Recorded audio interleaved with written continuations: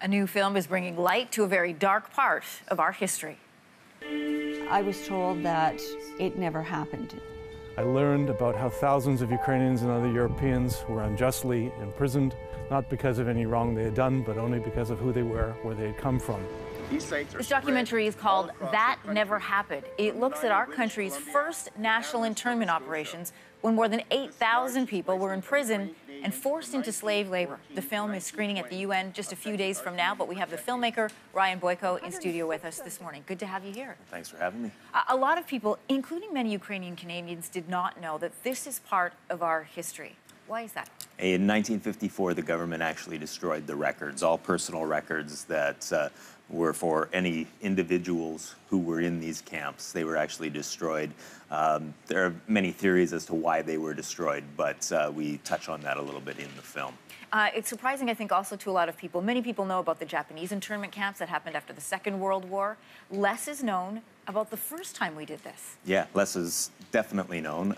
That's why it's called That Never Happened, because that's often the response that you get when you're talking about the internment operations. It's called Canada's first national internment operations because we did it 2 times, and we've actually invoked the War Measures Act 3 times in our history. And a reminder for people, that meant that all rights are stripped. All rights are stripped, and that the government has absolute power over its people. And basically, it was based on their nationality. Based on their nationality, yeah. Can you describe what you've learned through your research about what happened at these camps? So these camps, in many ways, were make-work projects. It was during World War I, just prior to the First World War. There was a recession in Canada, so you had a lot of these people who had been invited to Canada to settle the West and make sure that provinces like Saskatchewan, Manitoba, and Alberta were not annexed by the United States. They were invited. They were here to clear land and work, but because of the recession, a lot of them couldn't make it. So they would go into the major centers, and that's when we would have cases of welfare and such. But once the war started, they were seen as enemy aliens. Did they get any of their property back, any things that were taken from them? No, anything that was confiscated was never returned. And many who may have escaped from prison or would leave at the end of the internment operations, many of them never claimed their salaries or that which they would have made during that time. So it's interesting to note in the documentary, too, this has not happened to people of color, which is typically what happens in a situation of discrimination. These were white European nationals. Right, but they were the other at that time. They didn't speak English. They had their own education system. They had their own schools. They had their own churches. So they were seen as others. They were seen as a threat.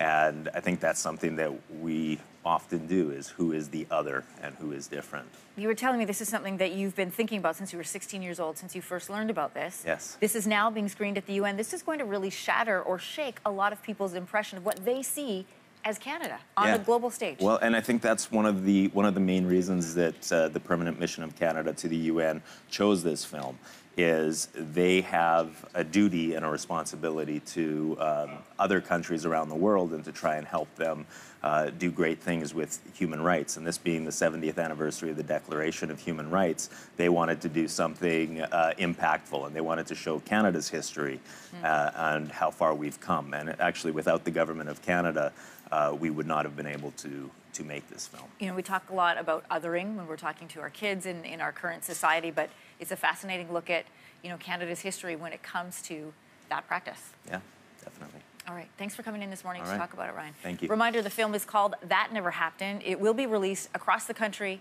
in October.